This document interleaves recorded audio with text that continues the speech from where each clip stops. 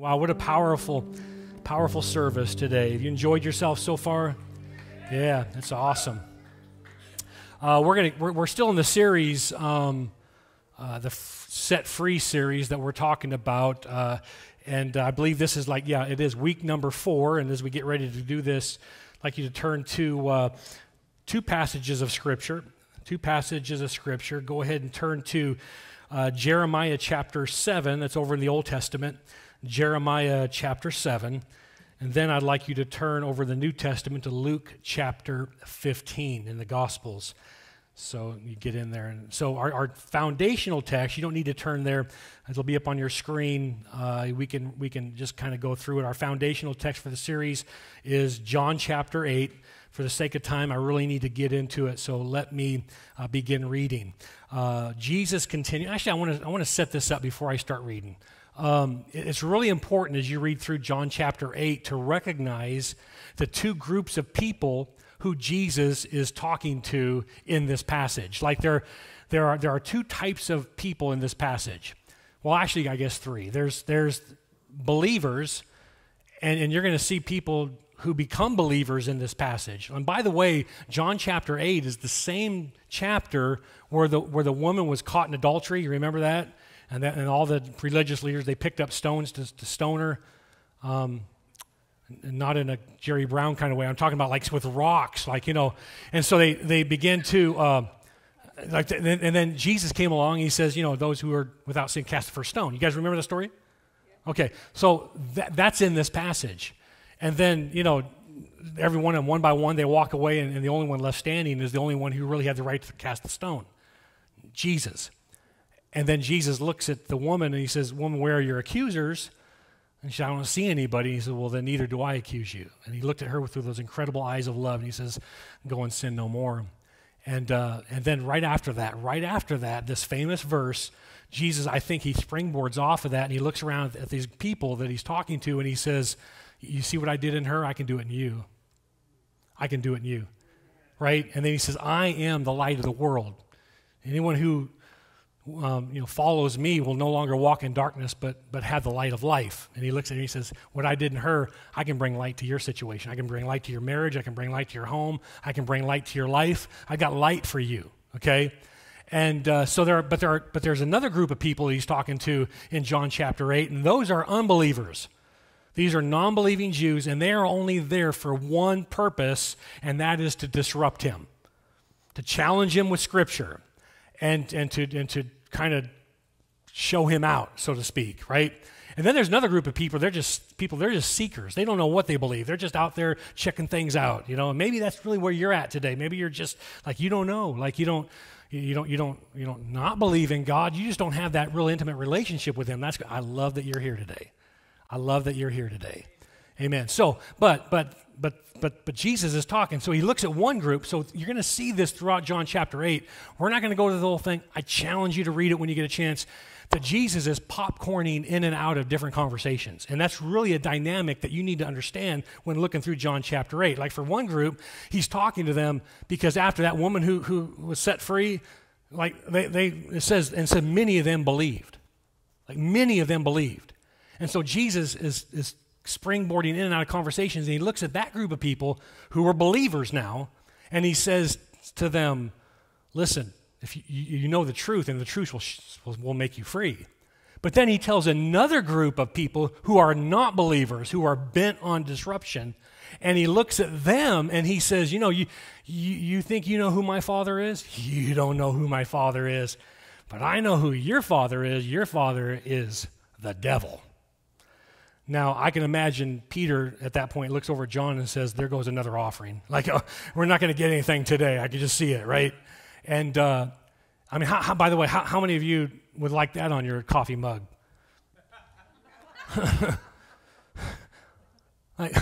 What does it say on your coffee mug? "The devil's my daddy," John chapter 8, verse 44. Right? It's not something you want to embroider on your pillow. So Jesus springboarding, it's important to understand that dynamic. And I'm not going to get into that anymore. So John chapter 8, beginning in verse 31, okay? Actually, I have it here. I want to read it in this New King James Version here. Watch this. He says to them, verse 31, He says, then Jesus said to those Jews who believed in him, if you abide in my word, you are my disciples indeed. And you shall know the truth, and the truth shall make you free. They answered him, we are Abraham's descendants and have never been in bondage to anyone. Liars. Anyone. How can you say you will be made free? Jesus answered them, most assuredly I say to you, whoever commits sin is a slave of sin, and a slave does not abide in the house forever, but a son abides forever. Therefore, if the Son makes you free, here's the title of our series, you shall be free indeed. Amen. So last week we talked about how we sometimes knowingly or unknowingly will open doors to basically give the enemy access to come in and cause disruption into our lives. That can be done in many ways. We went through scriptures, talked about windows, doors that are open. Remember that one place over there in Ephesians, he says, don't give the devil a foothold. So these are open doors that we, sometimes not even knowingly, we're giving him opportunity. Things through like disobedience, compromise, fear, right? And it gives the enemy opportunity to come in and bring influence, negative influence into our lives. We talked about, this theme goes really all through Scripture. This warning about these open doors. It's from Genesis to maps. It doesn't, and everything in between. It just doesn't really go away. We see it all the way through. This week we're talking about how to keep those doors shut in your life. And I'm not saying you're perfect. I'm saying we're all just a little bit pitiful in some areas, but the Word will speak to your heart. The Word works in you. The Bible, the Word of God is quick and powerful, sharper than a two-edged sword, piercing even to find the center of soul and spirit, right? So God knows how to work into your heart and life. He'll take care of those, to keep those doors slammed shut and have walk in freedom in those areas of your life. And yet, these warnings often go unheeded by believers because of some areas in their life that they choose to ignore, just like the believers in John chapter 8 who were in denial that they even had issues. Look at Jeremiah chapter 7. I believe you're already there. Now, this is God talking through the prophet Jeremiah. So this is the Lord speaking. And I know some of you are thinking, well, this is Old Testament, Pastor. Hang on, I get it. Okay, because when we're talking about freedom, it's like there's a rule that you can't talk about, you can't read from the Old Testament. I don't know where people get that from. It doesn't make any sense to me, but it is out there anyway. So the Lord is talking to his people. And he says, beginning in verse number 8, behold, you trust in lying words that cannot profit. Will you steal, murder, commit adultery, swear falsely, burn incense to Baal, and walk after other gods you do not know? Aren't you glad you came to church today? I.e., sin. Okay? And then, verse 10, come and stand before me in this house, which is called by my name. In other words, you go to church and you say, we are delivered to do all these abominations. Has this house, which is called by my name, I read this, guys, this past week when I was preparing, and it was one of those wow scripture moments for me. It's like, wow. Like, could you imagine God talking to you like this? He says, and yet, he says, has this house, which is called by my name, become a den of thieves in your eyes? Behold, even I have seen it. Like you think you're slipping under the radar. I know what's going on in your life. I know those areas that need to be corrected. He's saying you got all this junk in your life, and yet you'll go to church and you'll say, we're free. We're delivered. Well, I guess the question is, free to do what? Like how crazy would it be to show up to church, serve, read your Bible, worship, pray, do all those things that Christians do, and yet continue to ignore those areas of compulsive behavior that you can't seem to get away from in your life? You say, well, once again, Pastor, I appreciate this, but that's Jeremiah. It's not New Testament. All right. But isn't that the reason why the Apostle Paul wrote an entire epistle to the church of Galatia about this very same thing? Almost every chapter in there, right? And didn't the Apostle Paul already say in Romans chapter 6, what more shall we say then? Should we continue to sin because we are no longer under the law but under grace? And then he answers his own question, absolutely not. Like that's crazy talk. Galatians 5:1. So Christ has truly set us free. That's good news, isn't it? Now, make sure that you, and here's the title of today's message, stay free. And don't get tied up again in slavery to the law. You really need to go back and get the last couple of messages on this to kind of get caught up. You can do that online. So far in this series, we've been staying pretty close to how the enemy will influence believers into bondage because of areas of their life that have gone unchecked, like through a spirit of lust or through a spirit of deviation, some kind of spirit of fear or something like that that's gone unchecked in their life, and really about unanswered sin that we allow to continue to ferminate down in our life. But here today we're seeing how the Apostle Paul is saying, but there's another area of bondage that believers can get sucked up in their life, and it's through religious legalism. And I know some of you are like, Pastor, what is that? That's when your traditions about God become the foreground and your relationship with God becomes the peripheral. Are you tracking with me today? And in other words, it's more about the traditions than it is the relationship with God. And he says it shouldn't be that way. And by the way, God views, spiritual, religious legalism as a type of sin also. It's one of the most subtle and effective tools that the enemy keeps in his arsenals to use against believers to keep them in bondage. And one of the things that we've been looking at throughout this series is that you can't truly be free indeed if you don't think you can indeed be in bondage. We got to stop and consider that. So I want to take you through a formula or a process. It's a 4-part outline. And I'm going to go out on a limb, and I'm going to just say that if you'll get a hold of this outline, it is so important, not just because I'm giving it to you. It's something that you can literally use for the rest of your life to stay free in those areas of your life that continue to hold you back. You interested in hearing what this is? Okay, if we're going to be close, we have to stay close and keep up this morning, okay? All right. So Luke chapter 15, you're already there. This is the story of the prodigal son. It's a very popular passage of Scripture. It's the one where, remember the son, Jesus told the story of the younger son who goes to his father, demands his inheritance, and he sets out to a foreign land, and he squanders, he blows his inheritance, makes bad choices, gets around the wrong people, and then there's a famine in the land because that's the process of bondage, right? There's always freedom, then freedom sometimes spurs bondage when we let our hair down, and it brings us back to bondage again. And so you got to really watch out for that. He blows it, gets around the wrong people, makes really, really bad decisions, ends up in a hog pen working for somebody, feeding hogs. That's basically the story, okay? And then he comes back to his father, and they have a celebration story. We're gonna just kind of go through it slowly here. So Luke chapter 15, beginning in verse number 11, it says, Jesus continued, there was a man who had 2 sons. The younger one said to his father, Father, give me my share of the estate.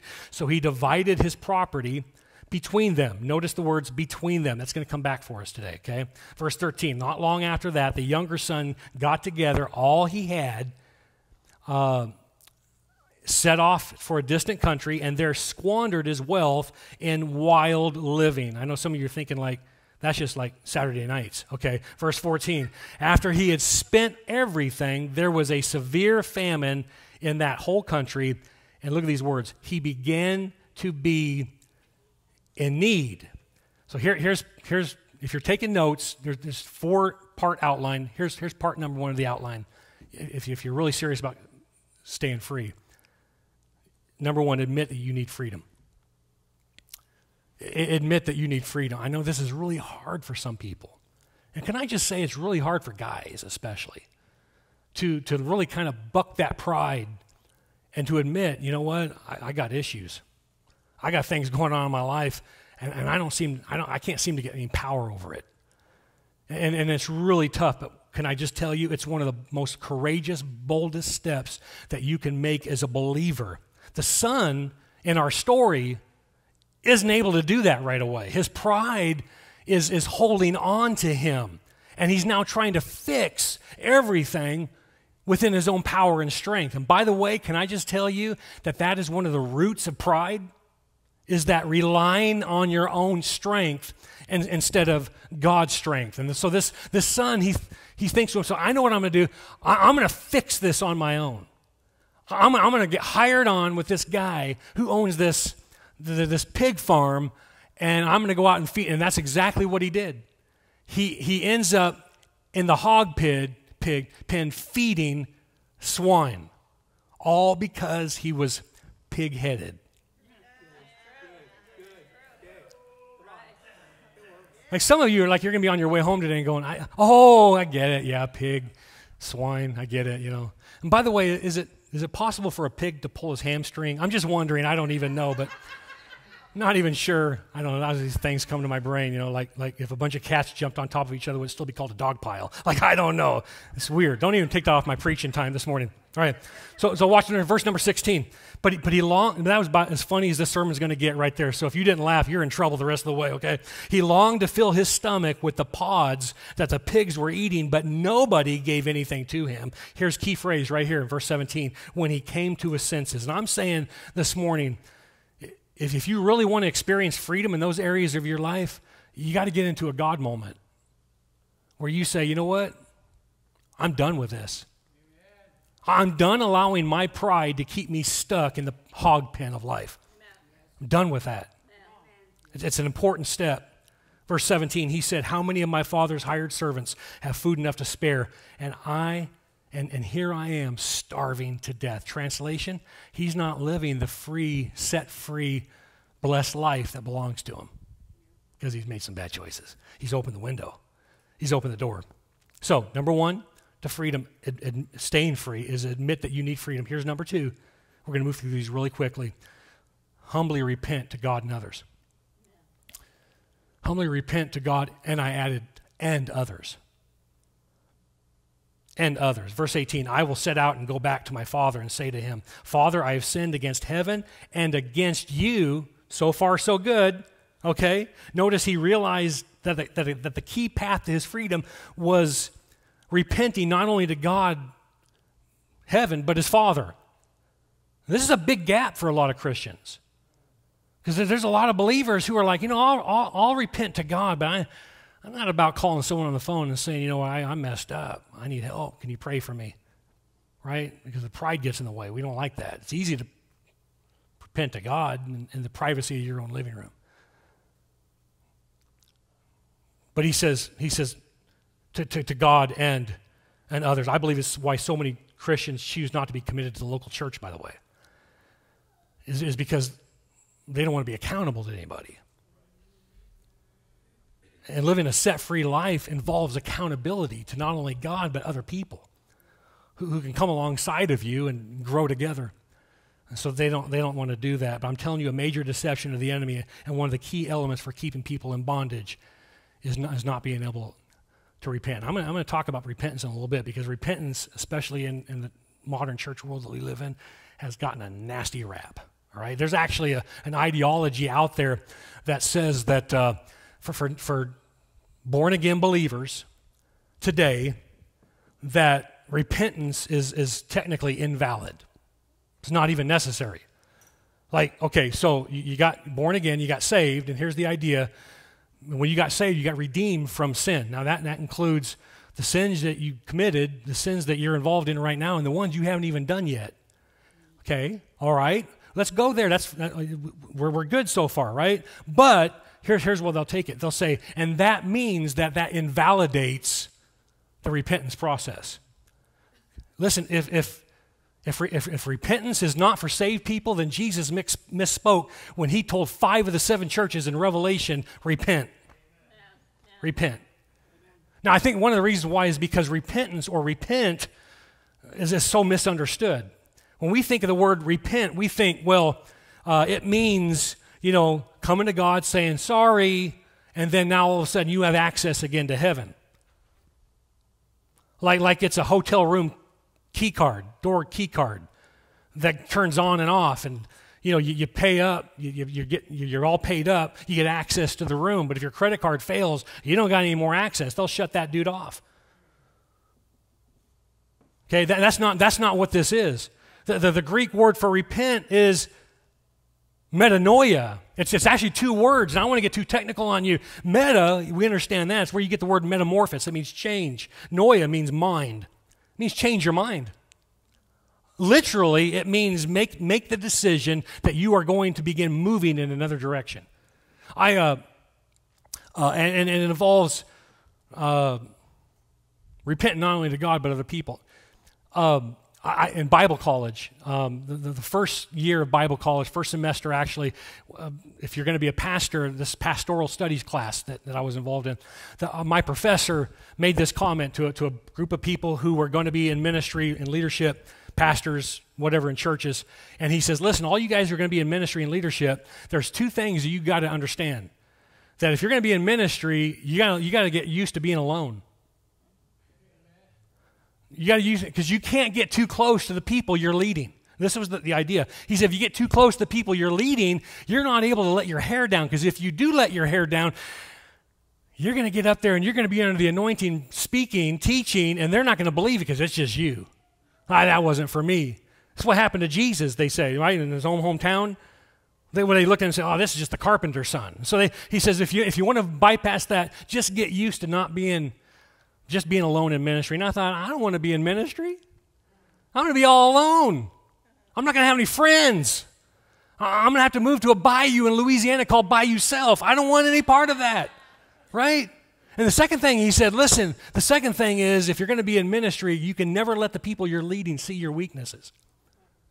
No one wants to follow someone who's got issues. And you're all looking at the wrong pastor, I'll tell you that right now, right? No one wants to follow someone who's got issues. And I guess that verse in the New Testament that says, confess your faults, your sins to one another, pray for one another that you might be healed, didn't apply to pastors. And so I thought, all right, well, I guess that's how you're supposed to be in ministry. I remember we were actually in this building right here. We'd moved in. Someone came to me one time after service and said, hey, listen, Pastor, I'm having an issue. Well, not me necessarily, it's this other person. They shared me with him what this person was going through. They said, I can't really tell them about it. They got this thing going on in their life. I want to tell them to do this and that they'll be delivered from that, but I really feel like I can't talk to them about that because it's a sensitive issue. So just pray for me that God will intervene and do something. And I said, yeah, absolutely, right? And she, oh, by the way, you can't say anything to them because then they'll know I told you. Don't you love that, by the way? It's like pressure, right? Okay, so you see that person walking by, you're like, I love you, I love you, I love you, I love you, I love you. You're trying not to think about it, right? So I'm up there the following week, I'm up there preaching, right? I'm up here, right here. I'm up here, I'm talking. And right in the middle of my message, I look over and I see that person. I see that person that they were talking about. And I said this. I said, the Spirit of the Lord just told me to tell someone in here that if you'll do, you got this and that going on, and if you'll do this, that He'll deliver you. And I went on with my message. Went home the following week, the following Saturday, I'm in my study preparing, and it wasn't coming together. I couldn't, my brain wasn't it wasn't firing on all cylinders, and I just started beginning to pray, God, I need your help. I need you to speak to me. I need to hear what you want, what you're saying. And I did hear the Spirit of God say this. You don't need me to talk to you. You already know what I'm going to say. And I knew what he's talking about because I made that up. I was trying to help someone, but I made it up, and I used God's name to do it. And I tell you what, I felt it. I felt the gravity of that. And I said, I'm sorry, I repent. And he says, okay, I accept that, but you need to confess that to the church. And I was like, God, I can't do that. I'm the pastor. God, you need to go to Bible school. They cover this in the first semester, right? Like, you don't even understand. I'll show you my notes. I got them written out. I got them, I'll tell you like that. And then I was starting to make a deal with God. You know how you do? Okay, God, I'll do it. Like if a pink Mary Kay car comes down my street between 6 o'clock and 8 o'clock p.m. on Tuesday, then I'll know it's from you, right? Like you throw out this fleece, right? But I did it because I was desperate. I didn't want to tell him. I was grasping for straws. I was like, okay, God, I tell you what. If someone from our church brings that up and asks me about it, then I'll know it's from you. It wasn't any sooner than I said that, and Taffy walks into my study, and she has a plate of nachos, which is sermon study food, by the way. I don't know if anybody knows that. And she walks in, and she hands it, and I said, oh, thank you, baby. And she turns around, she starts to walk away, and she stops. She said, hey, I've been wondering, did God tell you who that person was, or it was just a random name? The next day, I showed up at church. I knew what I had to do. I stood up there and I said, listen, before I start this message, I got to confess something to you. I said something that God told me to say, and he didn't tell me to say that. I was using it. I didn't know I was being manipulative. I didn't know I was being manipulative, but it was. And I ask you to forgive me. I'll do better like that. I can't remember what the sermon was about that day. But can I tell you, I have never in my life felt the presence of God in the middle of my message like I did that day. Yeah. So that's what he says, right? So, number one, admit you need freedom. Number two, humbly repent to God and others. And number three, daily choose to reject Satan's lies.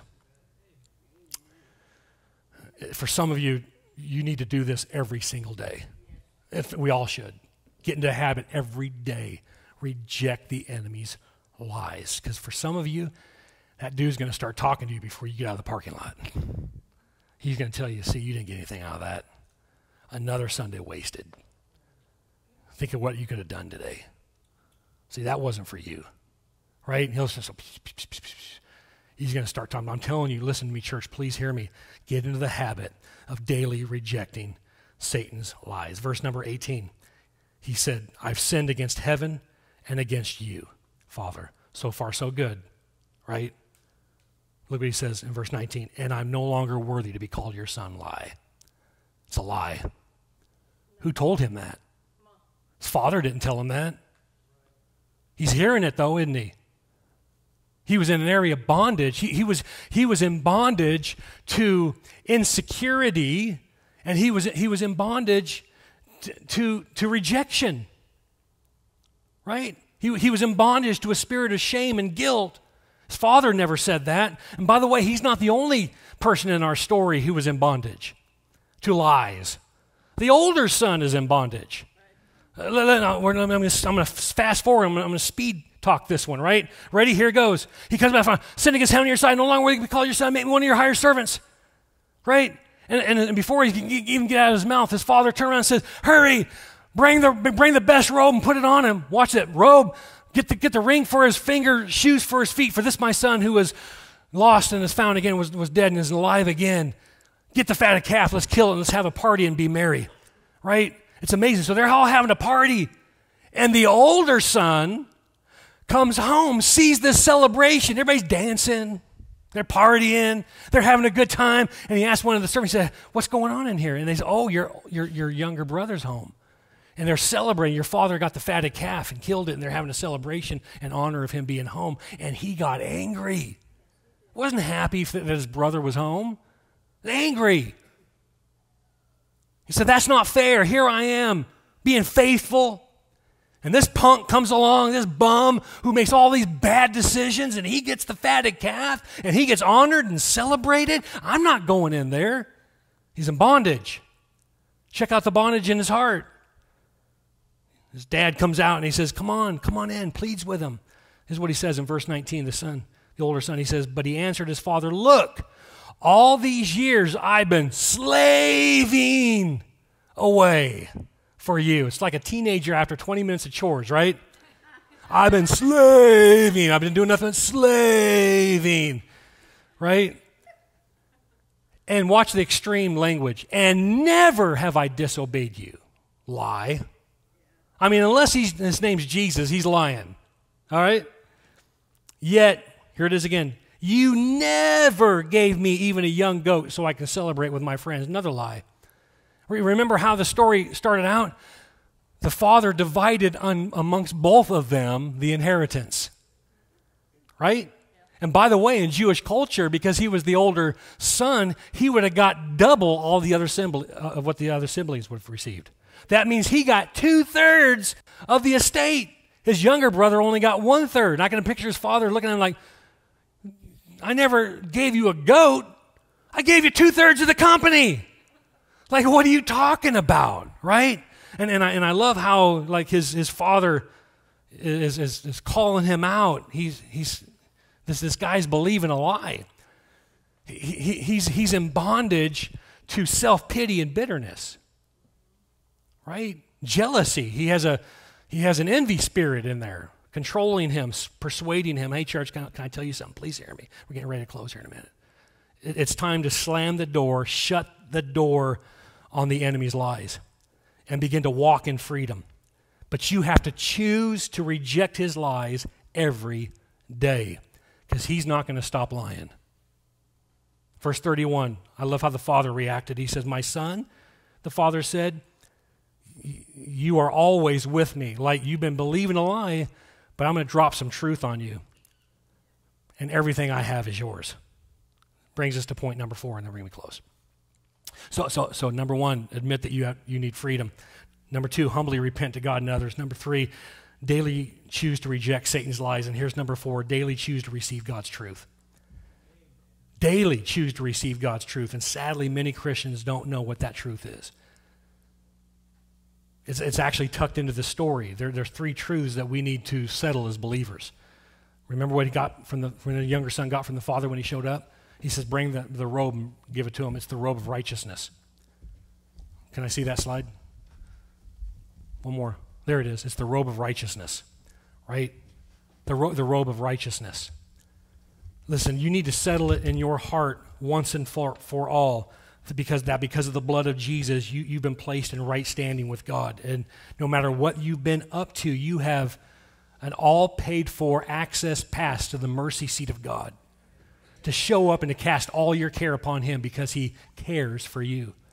The second thing the Father gave him was the ring of authority. The ring would have had the signet of the family crest. If any of you have been around for a while, seen the movie Ben-Hur. I know some of you young people are like, Ben-Hur, what, who? What? Ben-Hur, you guys remember the story? Right? In the movie, they had that ring. He puts it into some clay as a signet of the family. It was kind of like, if you wore the ring of the family, it gave you the authority to do business on behalf of the family. Like you can actually come into contractual agreements with it's like signing your name on the dotted line of the contract. It gave you authority to use the family name. And can I tell you something? Listen, you as a born-again believer, you have God's family ring on you. I'm just telling you this morning, you have authority to use the name of Jesus as a member of God's very own household.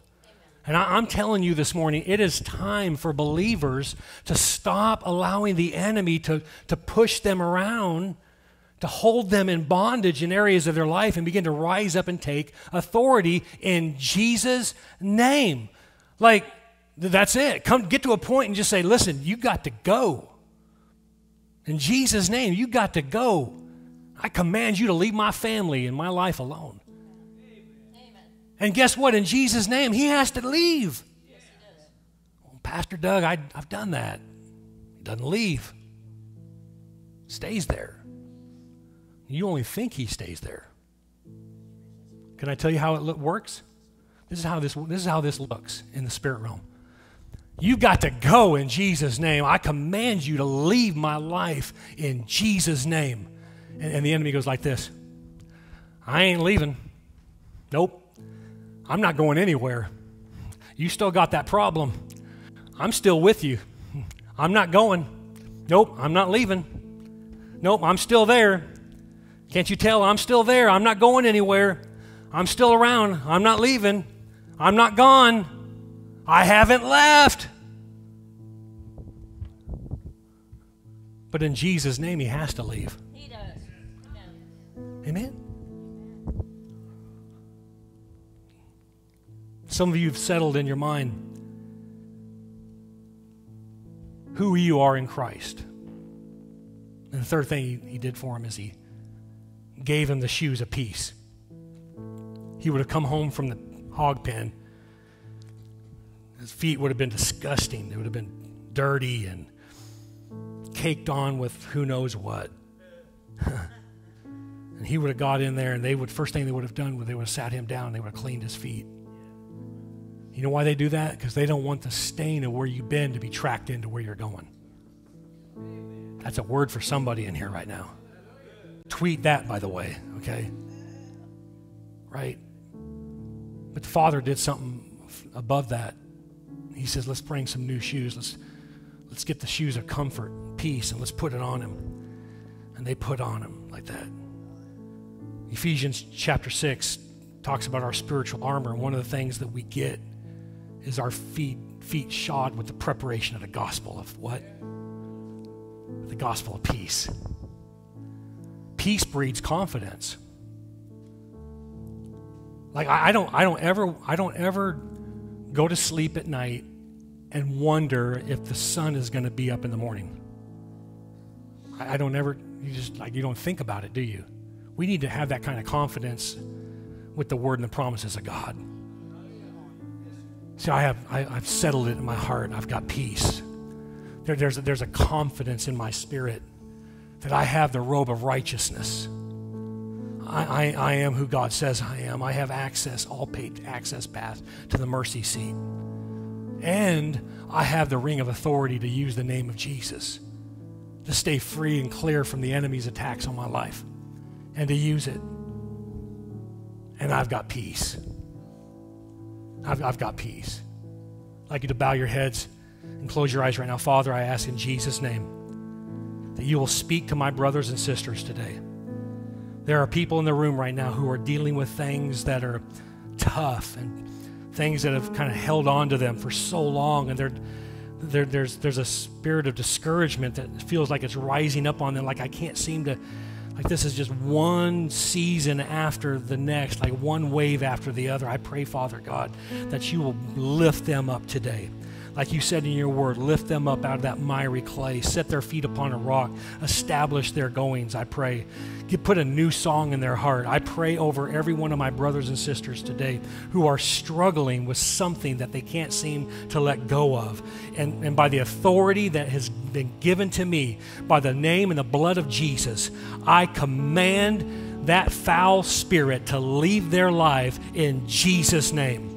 In Jesus' name. Now, like everybody in this room right now, if there's something, whether you're a first-time visitor or you're on the leadership team here, it doesn't really matter who you are right now. If there's an area of your life that you need God to set you free from, there's an area that just seems like it's on repeat mode right there, right? I'm just gonna challenge you to get the boldness to just stand up right where you're at. I'm gonna pray for you.